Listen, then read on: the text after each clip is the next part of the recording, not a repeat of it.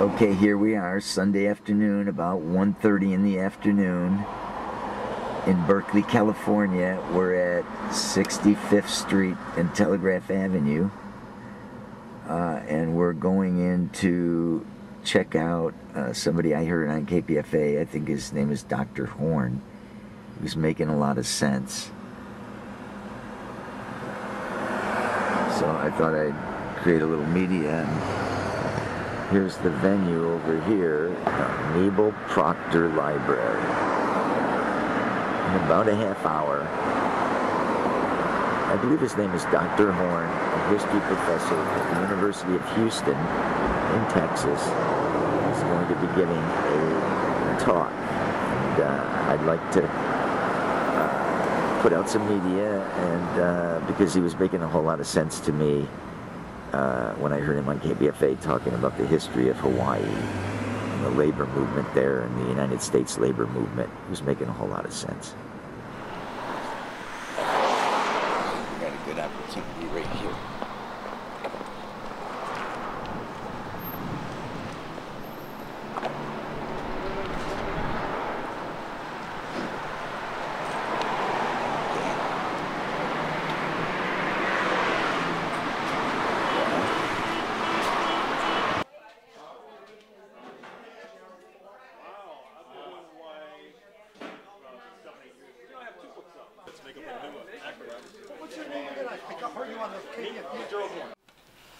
Good afternoon and welcome to what I hope will be the first of many Sunday afternoon forums bringing in here scholars the likes of Dr. Gerald Horne, who's the Moores Professor of Afro-American Studies and History at the University of Houston, and he's currently doing residence at University of North Carolina. Well, thank you very much. Thank you very much. Thank you for inviting me. It's a pleasure to be here. I've been here before. And let me say that with regard to these first two books that Gary mentioned, The White Pacific and Fighting in Paradise, they had their origins in the San Francisco Bay Area. A few years ago, I was doing research out of this wonderful library that I hope you all are familiar with, that's at the Presidio in San Francisco. It's a very fantastic maritime library, very amply stocked. And I was working on a book that eventuated in the title Red Seas, Ferdinand Smith and Radical Black Sailors in the United States and Jamaica. And it's about the National Maritime Union, which in some ways is a companion union of the Bay Area's own International Longshore and Warehousemen's Union, which, as you know, is headquartered in San Francisco.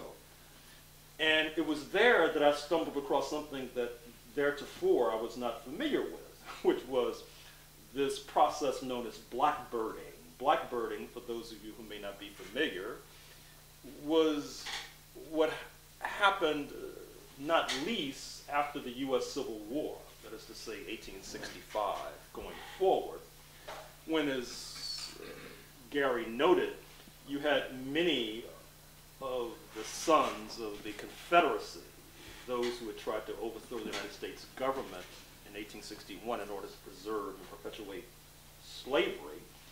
And then after losing that conflict, they basically had something of a diaspora. In my book, The Deepest South, the United States, Brazil, and the African Slave Trade, I talk about how many of them moved to Brazil, where slavery is not abolished until 1888. In fact, takes some of their, quote, Africans with them, quote, which means that those we now refer to as African Americans probably have relatives in Brazil they may not be familiar with. But as well, many of these Confederates migrated to the South Seas, where they basically engaged in this process known as blackbirding, where those who are defined as Melanesians, that is to say those who are as dark-skinned as myself, and perhaps could easily be mistaken for Africans, were basically kidnapped and taken as bonded laborers to Fiji in the South Seas and to Queensland, Australia, principally to work on sugar plantations. And the same holds true, or held true, I should say, for Polynesians, the indigenous people of Tahiti and places of that sort. And what happens is that the Kingdom of Hawaii, which was an independent, diplomatically recognized state with diplomatic relations in Washington, in London, all over the world, Japan, basically tries to intervene to halt this odious traffic. And for their pains and troubles, a tiny minority, quote, white Americans, unquote, overthrow the Kingdom of Hawaii, and then a few years later, this is in the 1890s, and then a few years later, Hawaii is annexed as a colony. And then to fast forward to the end of the second book, Fighting in Paradise, Hawaii, as you know, then becomes a state, the 50th and presumably final state in this country now known as the United States of America, which may have a different name at some point, perhaps in the 20th century. But in any case, after the overthrow of the Hawaii Kingdom and the annexation of Hawaii as a colony by the United States, you had an acceleration of a very vile form of labor exploitation, principally centered on sugar and pineapple plantations, but also to a degree encompassing the docks. By some estimates, Hawaii is the most physically isolated piece of territory on this small planet. It's closer to Osaka, Japan than it is to Boston, for example. And there hangs another tale, because before being overthrown, the Hawaii Kingdom, which recognized what was coming down the pipe, was trying to effectuate something of a diplomatic alliance with the rising state of Japan as a hedge against being overthrown by the United States. And an agreement was worked out where many Japanese migrated to the islands. And even today, in 2011, the plurality of the population of Hawaii is of Japanese ancestry. And they became a major target of labor exploitation, since they were a disproportionate percentage of the working class. And B, I would say disproportionately became involved in the activism, which we'll talk about momentarily. In any case, from the 1890s to the mid-1930s, you have basically established a form of apartheid in the Hawaiian Islands, with a tiny white minority lording it over this large and sprawling Asian Pacific population. And there are many attempts during that period, from the 1890s to the 1930s, to organize and to do something about this. But oftentimes the organizing runs aground on the rocks and on the shoals of ethnic and racial divisions. I should also mention that in the White Pacific, I talk about an effort by the white overlords of Hawaii in the 1890s, late 1890s, after they had seized power, to bring some U.S. Negroes from Tennessee to the islands. That didn't work out very well for various reasons. But they also brought Puerto Ricans as well to the islands, many of whose descendants are still there. Hawaii, as you know, has a wonderfully diverse population. But in any case, that kind of diversity oftentimes in a jujitsu maneuver was turned back against the working class in terms of making it difficult to come together in class-based alliances with ethnic and racial divisions being played upon, which leads to a rather unfortunate and sad standard of living. Even today, in 2011, you still have many people who are homeless, and there were even more in the run-up to the arrival in Honolulu in the mid-1930s of the ILWU organizers.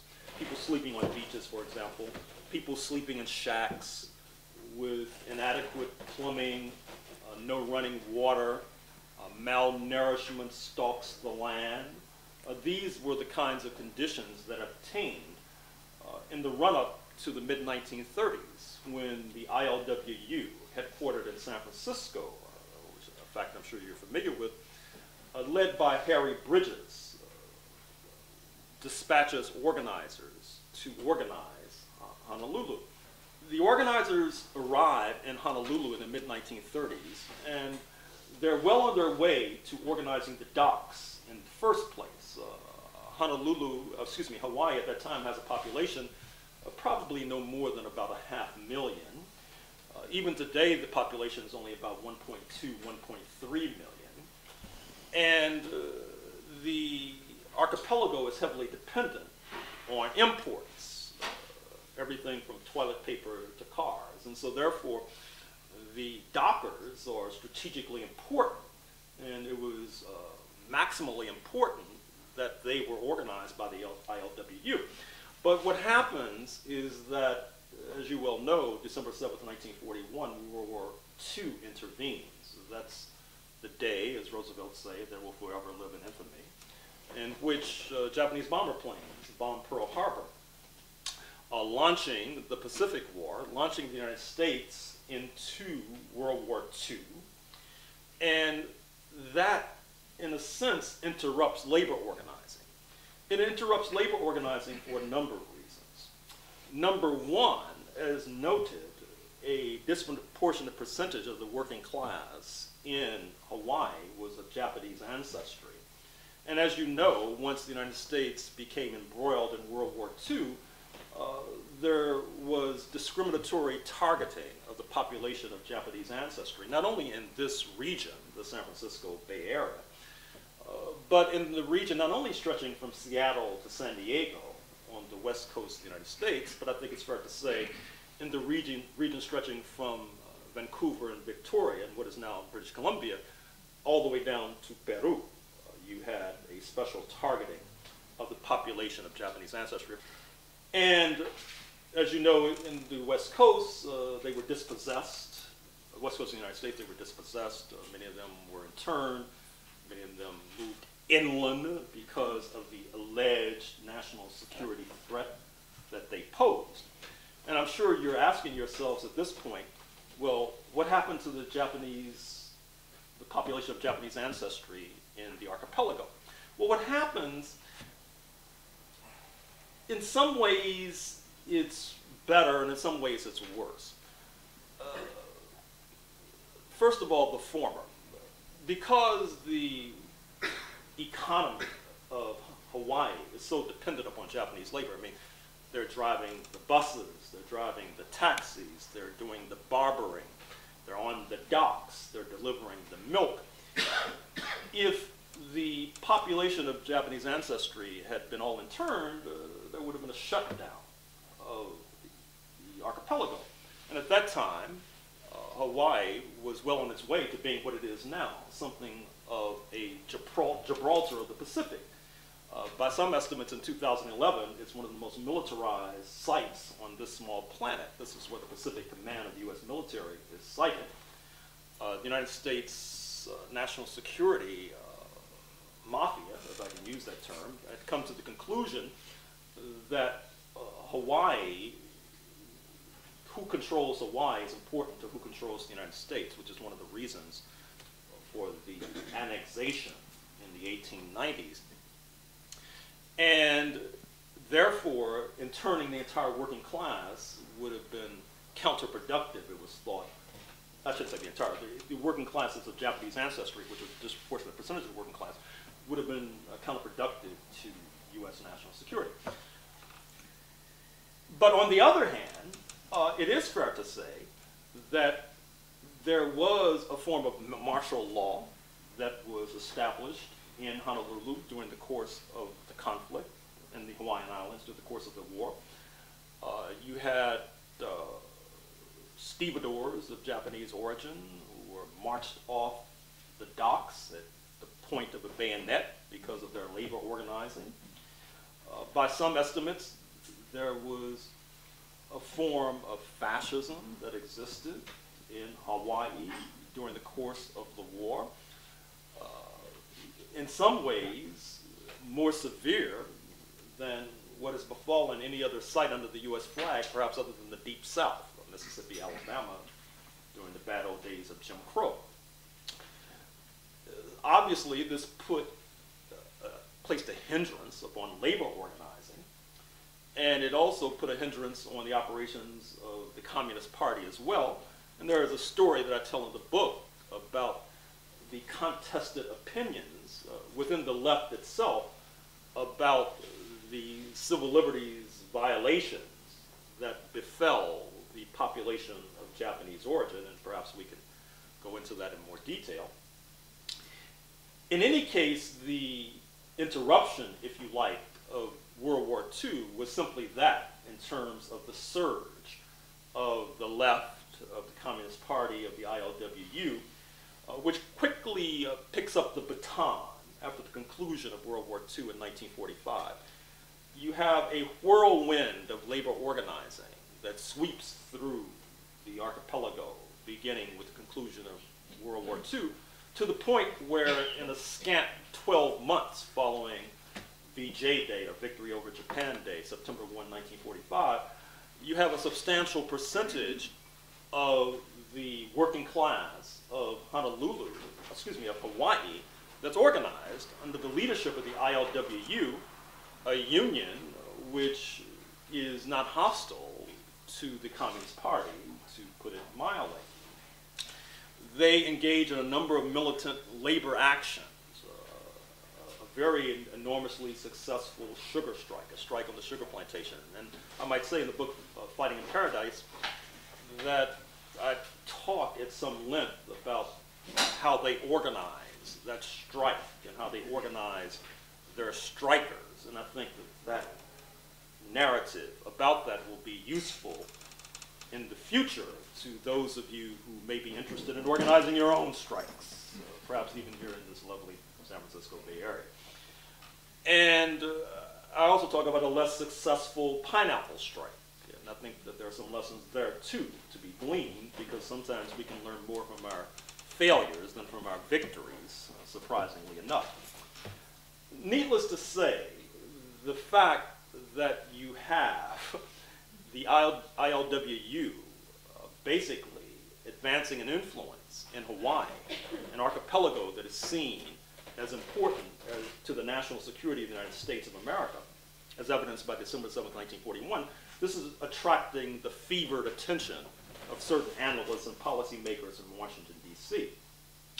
Indeed, it's difficult to separate the rising Red Scare that engulfs the United States after World War II.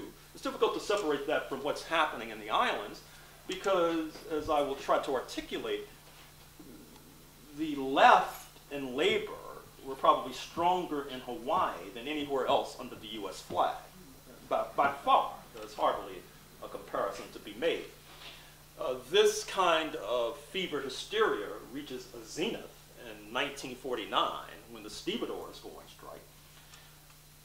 You may think of a stevedore or longshore strike in Hawaii as something that's only affecting the archipelago itself. But a chain is only as strong as its weakest link, and the Hawaiian Islands were chained in turn to the United States, and many products that were sold in Hawaii were manufactured in the United States, so obviously this is affecting the economy of the United States when the Hawaiian Islands are shut down, and in turn, there are exports from Hawaii that are going to the mainland. So this 1949 stevedore strike, which lasts for months on end, attracts quite a bit of attention in the mainland press, which leads directly to what becomes an annual show.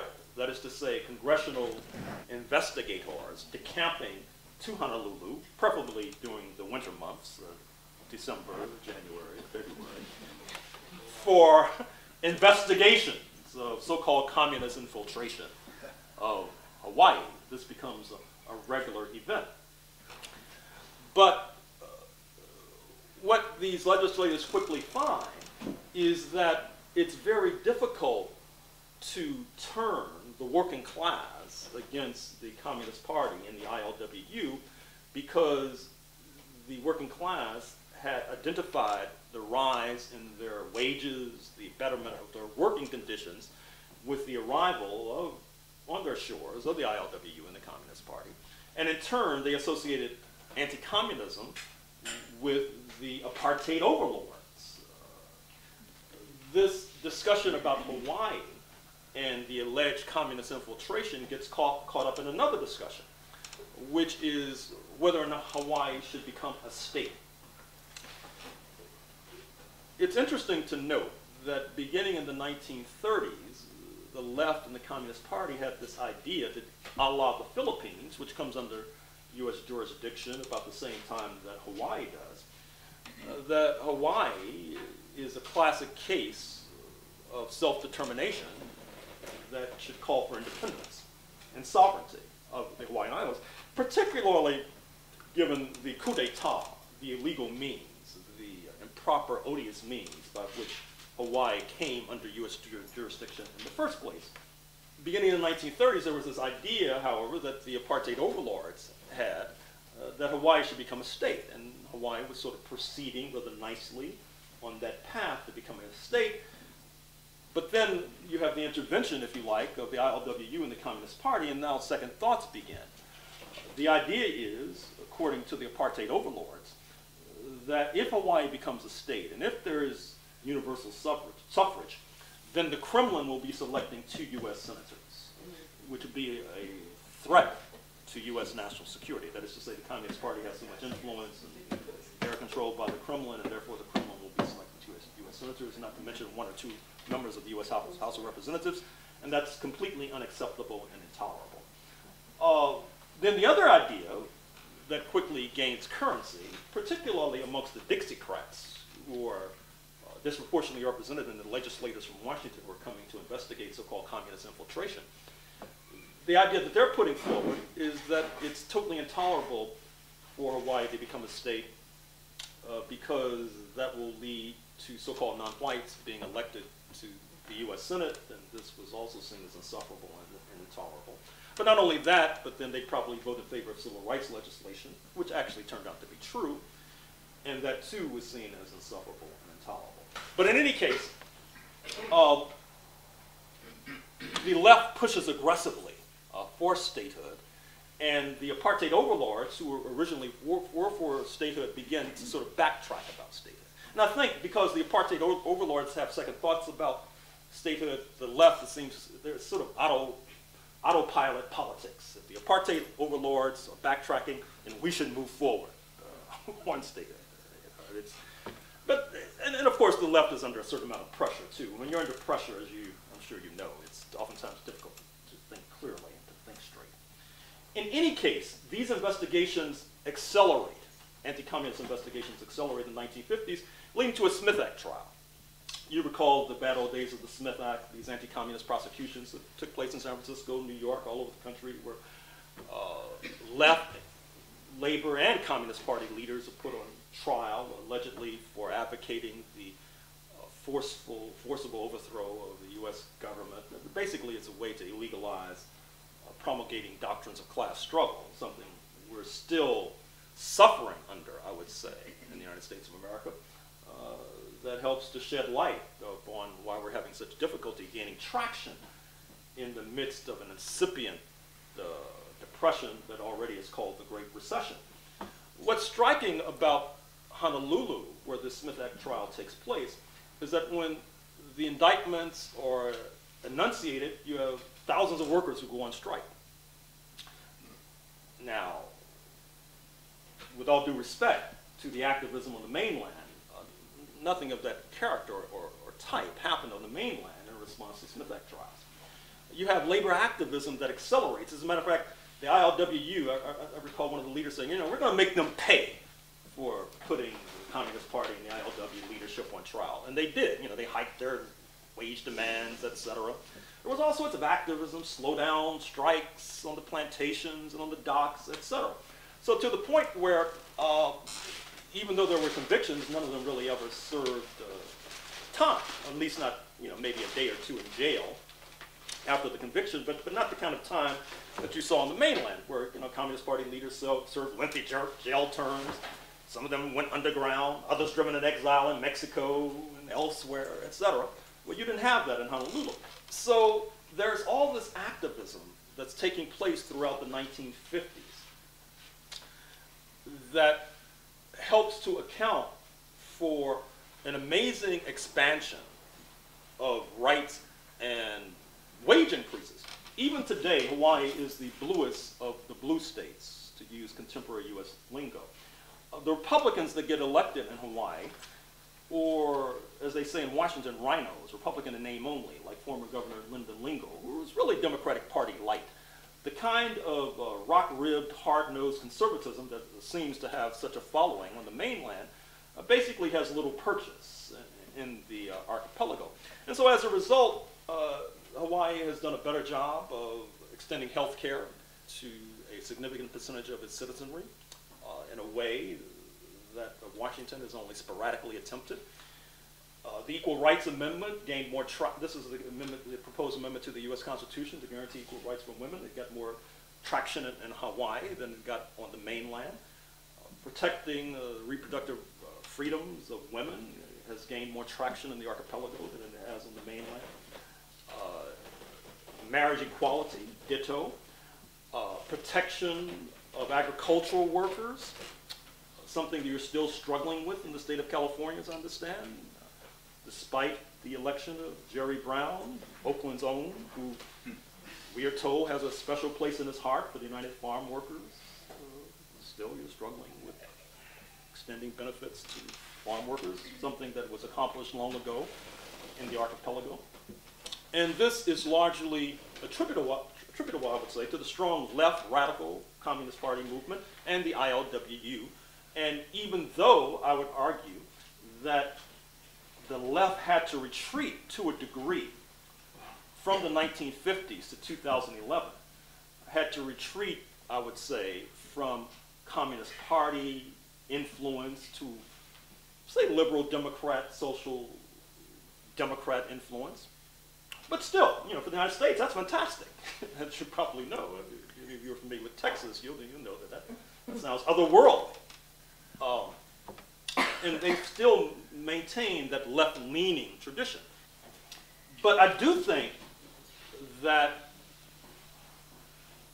part of the fevered right-wing hysteria that has gripped this country since November 2008 is due in no small part not only to this reality of a president of African ancestry, Kenyan ancestry more precisely, but also I think that there's sort of a repressed memory syndrome in operation, where in the deepest, darkest recesses of the consciousness of the right wing, there's this repressed memory of this Hawaii that had a strong Communist Party, strong union movement that pushed back aggressively and strongly against the apartheid overlords, the close cousins of the Dixiecrats, that basically had pinned to the mat the right wing in a way that rarely occurs under the U.S. flag.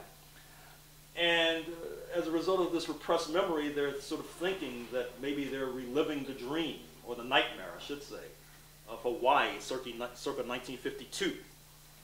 And that once again, the right wing will be pushed back aggressively by the Communist Party, by a strong labor movement, by a strong left wing, bringing social benefits, preserving Social Security, hiking unemployment compensation benefits, extending universal health care, all of the elements of a right-wing nightmare and a progressive dream. I'll stop there. Thank you very much.